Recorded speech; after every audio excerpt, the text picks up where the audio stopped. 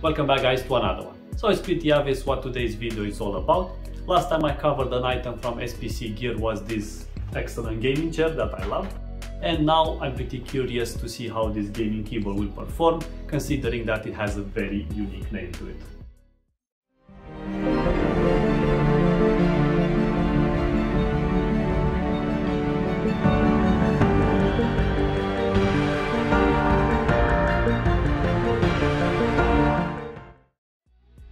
Deciphering the complete name, we find out that the GK630K series is made without a numpad section of your standard keyboard format, so you have 87 keys at your disposal.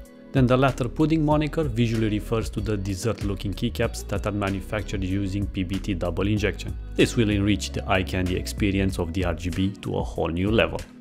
To finish things off, you can have this keyboard in a variety of Mech keys powered by Kailh, and it should retail for around 60 quid depending on stock availability. Branding and packaging is on point, with the keyboard in full eye candy glory visually depicted in the middle of the box, while on the back we have a list of its main selling points. There is sufficient protection inside via this plastic bag and styrofoam side pads. Regarding accessories, there is only a user's manual if you don't count the custom USB Type-C that will power the keyboard. The 180 cm long cable is sturdy and has a smooth finish thanks to its braided nylon for easy gliding over surfaces and edges, while the connector contacts are gold plated. So here it is, the SPC GK630K Tournament RGB Pudding Edition mechanical keyboard, which has a sleek and compact body.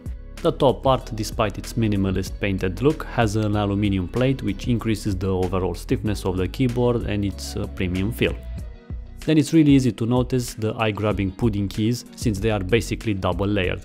This is not done just from a visual rationale, but also meant to increase the longevity of the keys, because the double shut caps divide the symbols and the keycap from each other. This in turn means that the marks will not wear out as fast as in a scenario with only imprinted characters. Now this is how it looks next to a full-size keyboard, which has the right numerical section of course. SPC Gear went with this 87 key route to offer a highly competitive keyboard that will fit most desks with limited surface area, leaving more space for the mouse, for example. As mentioned, this series is powered by Kailh mechanical keys, and my sample I have the red ones. They are essentially an almost direct correspondent to the Cherry MX keys. Thus they are gaming keys, as they have a short stroke, actuation point is like 2 mm and the total travel like 4. They are silent in operation and require less actuation force, around 50 grams. Then the transparent base is of course for the RGB lighting. On the underside of the keyboard we have a lot of interesting features.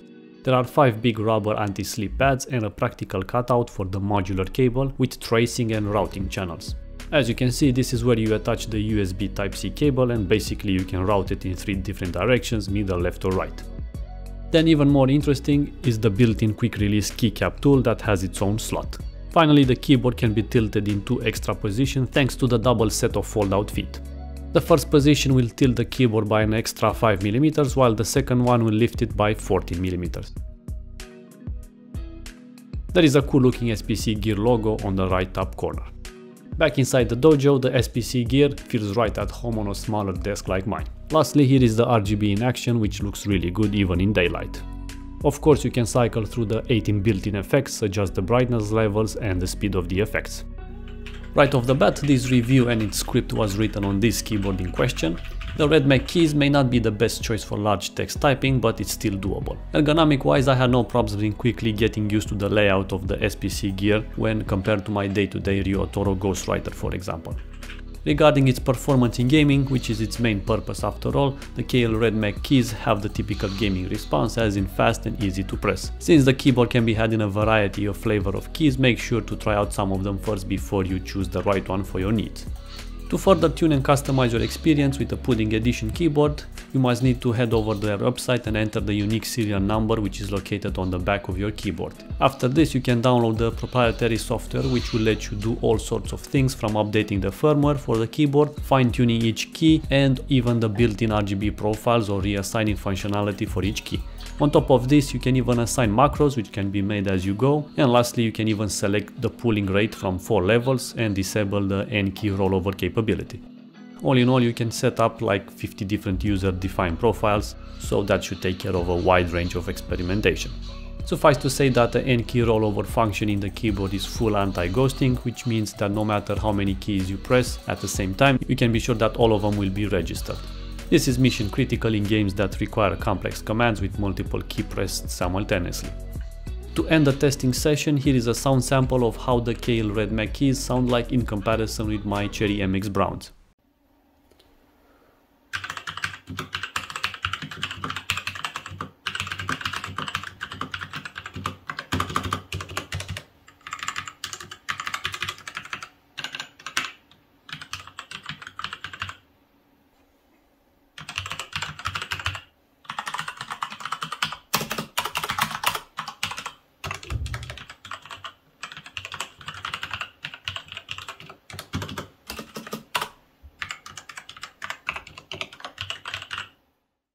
Well, there you have it guys. In essence, this is a great looking and compact mechanical keyboard that is built really well and easy to transport thanks to its modular USB cable. The RGB implementation is excellent due to the unique Pudding branded keycaps where you can customize and fine-tune the functionality and the lighting effects for each key.